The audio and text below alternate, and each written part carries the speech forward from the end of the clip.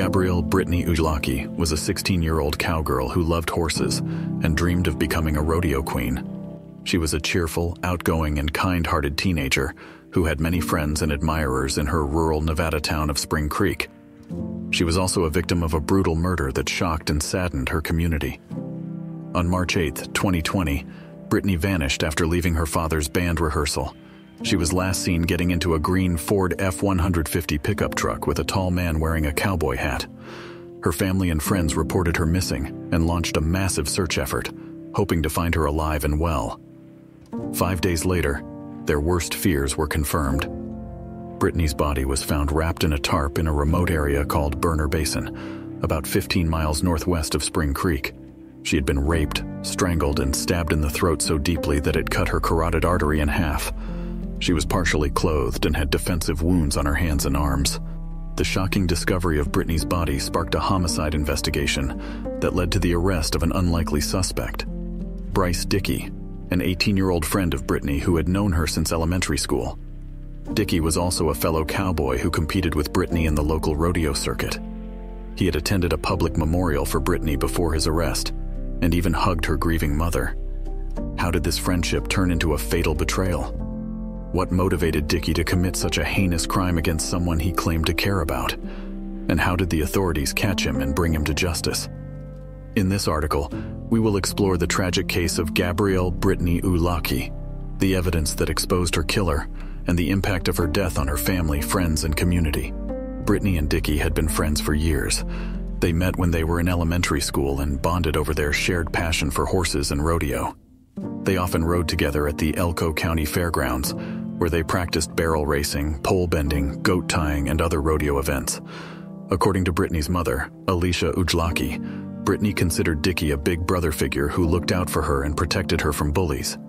She said that Dickey was always respectful and polite to her daughter, and never gave her any reason to worry about their friendship. However, according to some of Britney's friends, Dickey had romantic feelings for Britney that were not reciprocated by her.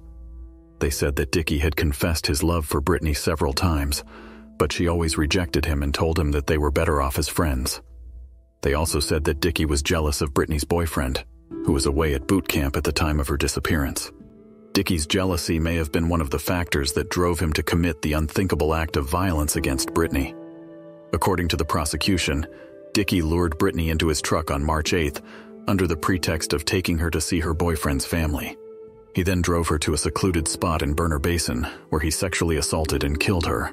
Dickey initially told the police that he had dropped off Britney at the Maverick gas station in Spring Creek after picking her up from her father's band rehearsal. He said that he saw her get into another truck with an unknown man wearing a cowboy hat. He described the truck as a green Ford F-150 with a white stripe on the side. However, this story turned out to be a fabrication. The police reviewed the surveillance footage from the gas station and did not see any sign of Britney or the truck that Dickey described. They also interviewed several witnesses who saw Britney leave with Dickey from the band rehearsal location. What's your Chevy?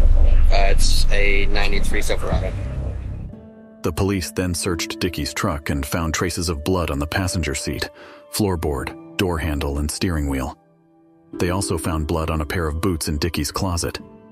The blood matched Britney's DNA profile. Dickey pleaded not guilty to the charges and went to trial in May 2022.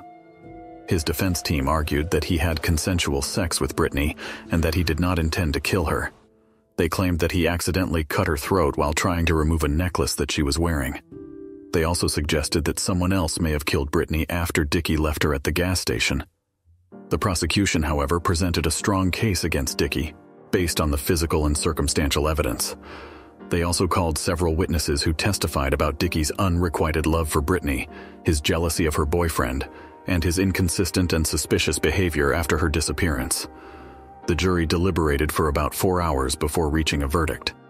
They found Dickey guilty of both charges on May 20th, 2022. On May 24th, 2022, they sentenced him to life in prison with the possibility of parole after 20 years for the murder charge. They have yet to decide on the sentence for the sexual assault charge. Britney's death left a deep wound in the hearts of her family, friends, and community. She was remembered as a bright, beautiful, and talented young woman who had a promising future ahead of her. She had big plans for her life, such as joining the Navy, becoming a special effects makeup artist, and competing for the title of Rodeo Queen. Her mother, Alicia Ujlaky, said that she was devastated by the loss of her daughter and the betrayal of Dickie, whom she had trusted as a friend.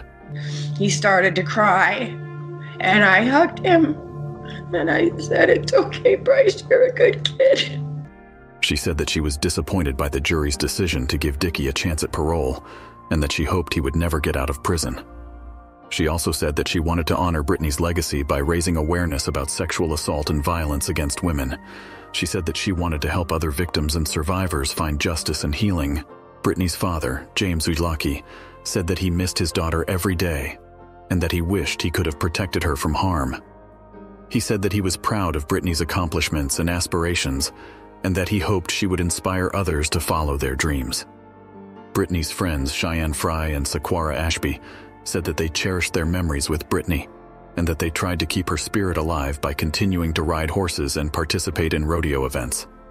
They said that Britney was always supportive, encouraging, and fun-loving, and that they would never forget her smile and laughter. Britney's boyfriend, Cody Patton, said that he loved Britney with all his heart and that he regretted not being able to say goodbye to her. He said that he was grateful for the time they spent together and that he hoped to see her again someday. The case of Gabrielle Britney Ujlaky is a tragic example of how a friendship can turn into a nightmare. It is also a reminder of how precious life is and how important it is to cherish our loved ones. Britney may be gone, but she will never be forgotten by those who knew and loved her. Thank you for joining us on this emotional journey through the tragic death of Gabrielle Britney Ujlaky. If you found this video informative, don't forget to give it a thumbs up and share it with others. We'll keep you updated on any further developments in this case, so make sure to subscribe to our channel and hit the notification bell so you never miss an update. Let us know in the comments below if there are any other stories you'd like us to cover. Until next time, take care and remember, every story has the power to make a difference. Stay vigilant and compassionate.